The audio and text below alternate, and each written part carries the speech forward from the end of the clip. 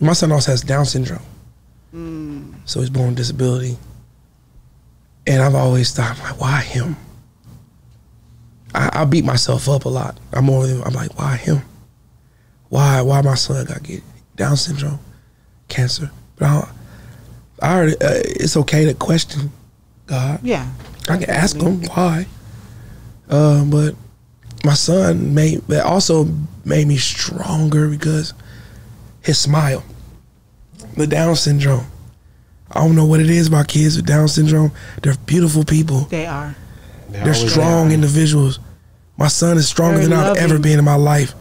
He takes every downfall with a smile. Yeah, we on Boss Talk 101. Yeah, we gonna talk. Okay, so I want to go back to your son a bit. So, because I know there's so many people out here who are dealing with their children going through, chemo, cancer, and stuff like that. Yeah, man, that's heavy. And I wanted to know how long was he going through that before he went into remission? I say about 3 years. 3 years. 4 years. 4 years. During that time, what was your most detrimental time or hardening time that you had to deal with, and how did you overcome that? Probably the first year, because my son also has Down syndrome. So he's born with disability. And I've always thought, like, why him? I beat myself up a lot. I'm like, why him? Why my son got to get Down syndrome, cancer? But I already, it's okay to question God. Yeah. I can ask him why. But my son also made me stronger because his smile. The Down syndrome. I don't know what it is about kids with Down syndrome. They're beautiful people. They are. They're strong individuals. My son is stronger than I've ever been in my life. He takes every downfall with a smile. Always smiling. So if he's smiling, I gotta smile. I can't show him I'm no punk. Right. But that was a very tough time for me. Anything that happens to him, I get upset. Like, why? It's tough. Man. So when you heard of him getting cancer, that made it even worse. Yeah, it made it worse. So I'm sitting there like, I gotta hustle. But for that first year, you had to take your mind off of the situation to be able to overcome it? Yeah. Or how did you? It just felt like the first time they told me that my son got Down syndrome. It hurt. When did you know? It was when he was born. You know, when you're pregnant, they do a test. Right. They pre-test you. They told us that he didn't have it. Wow. The day after he was born, the doctor comes in and takes him. And they like, oh, he has Down syndrome. Oh. You know, being your first child, your first boy. I got big plans for my son. He gonna be an NBA player. Yeah. Oh, he's gonna be the next Kobe Bryant. And then Down syndrome.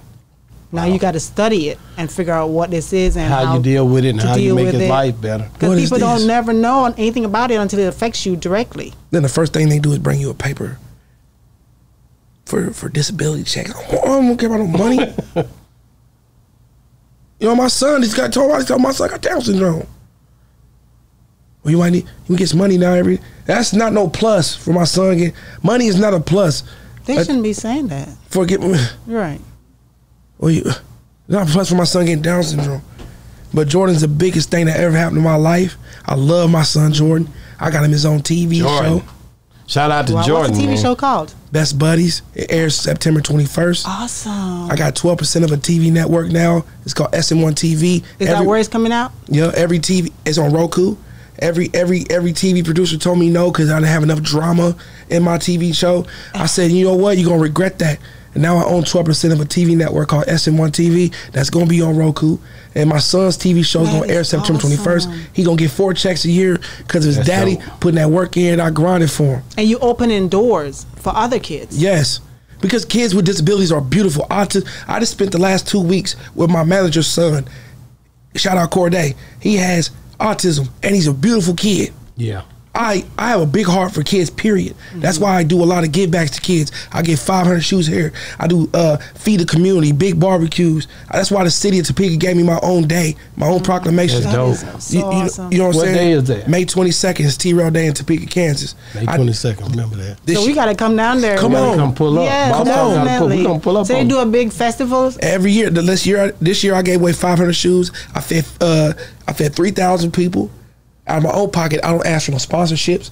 I don't ask for nobody to help me. You don't have people that's automatically trying to reach out to say, how can they help? Yep. Some people ask, but they don't know. They just want to volunteer.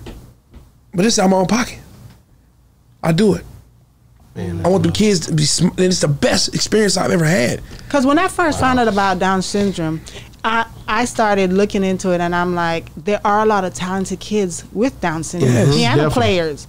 I mean, it's just that they had to figure out how to focus on that certain thing. It's usually certain things that they can do, but they can excel. They're way better at it than anybody else because of how they Focus in on it, yeah. process. You ever looked at a child, just regular child, and they're like living carefree? Picture living carefree for your whole life. Picture living carefree.